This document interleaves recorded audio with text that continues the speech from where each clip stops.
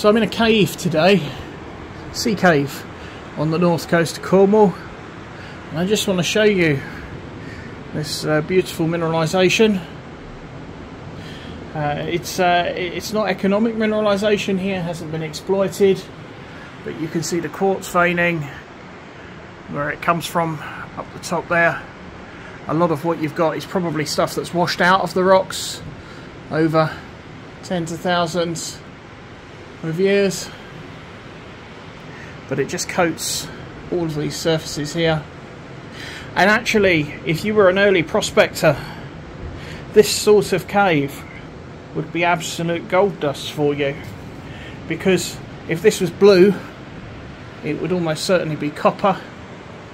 And it's exactly this sort of mineralisation that the early prospectors would have looked for, because nature's done all of the hard work here and exposed the mineral lode up the top there and started the mine for them, which is fantastic.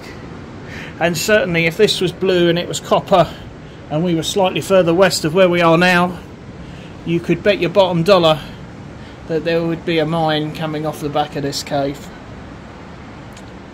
There we go, folks, that's what the early miners looked for. I'll just pan round and show you that beautiful, beautiful mineralisation again. Have a great day. I've been the Down to Earth Geologist. Don't forget to like and subscribe for more content like this.